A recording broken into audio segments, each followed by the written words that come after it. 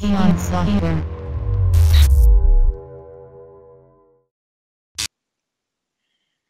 in this video we'll be looking at how we've expanded the functionality of MetaCloud creation to into the realms of animation and morphing the MetaClouds. You'll see on the screen at the moment a quick video of the effect. It's an extreme example, but nevertheless it details not only how the cloud can morph, but also how it can morph in terms of materials. So we'll have a quick look at how this is created. On the screen at the moment you can see a MetaCloud which I made previously. So I've already created this MetaCloud. I've also on the screen got another MetaCloud, which is one created from a mesh. Again, the link you saw previously refers to how we can create a MetaCloud from any mesh that we can get inside VUE, as long as it's a nice closed volume. So let's go back to the beginning just to have a look at the first cloud. It's just a standard MetaCloud, materially standard, just a white fluffy cloud, nothing special in terms of the settings. The more interesting one of the two is probably the elephant cloud, where the material has been edited. Very, very simple edit. You'll see just a few nodes here. I know some of you don't like a function editor, but these things are a necessary tool in the CG industry. So it's just some round samples. You'll see there I've reduced the round samples from the default, which I think is 0 to 3 samples. I've just gone down to 0 to 1 samples, just to round, to separate some of the dots so that we have less dots showing, so we can get a separation between each of the circles. Filter just in case.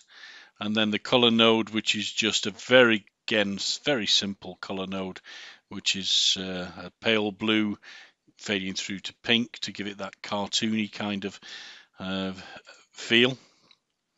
So again, nothing clever about this other than the color itself. It's all fairly standard settings.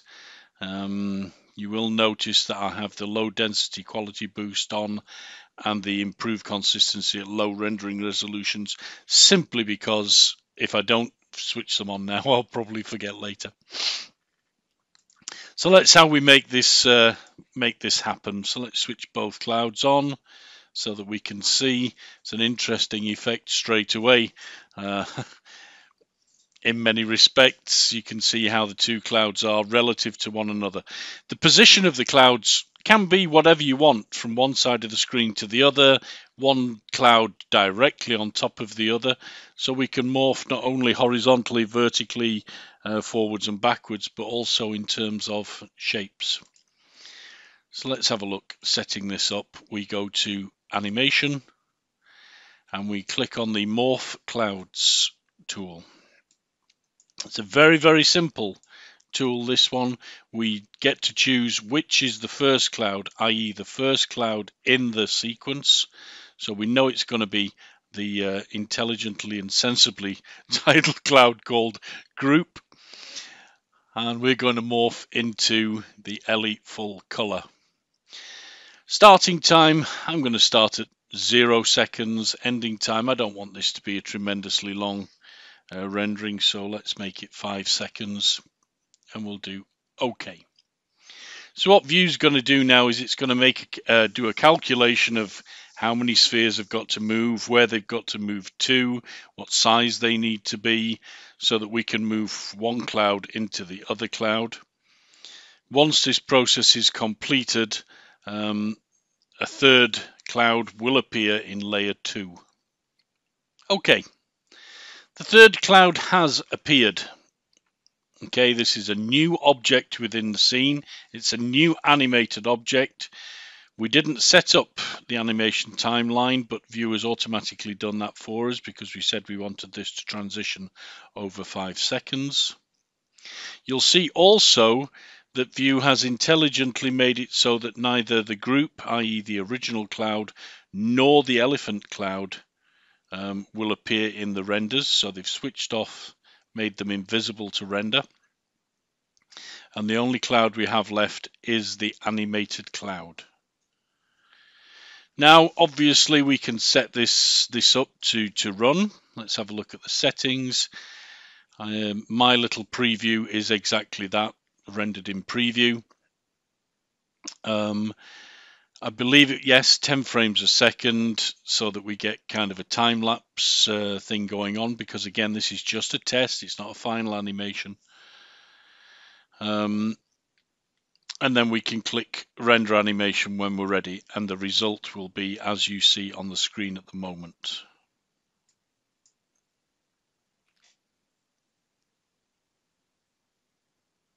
It's a lovely, simple process and an enjoyable one. It's always nice to put some life into a render. The beauty of this particular technique is if we output the animation as default in a series of PNGs, Photoshop will assemble that for you. I did my editing of the video in Camtasia, but Photoshop will certainly recognize a sequence.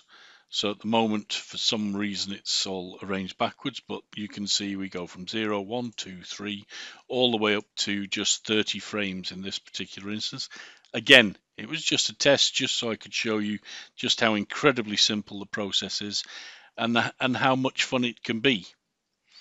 I would look forward to seeing some of your renders, some of your animations, to see what kind of cloud sequences we can actually come up with.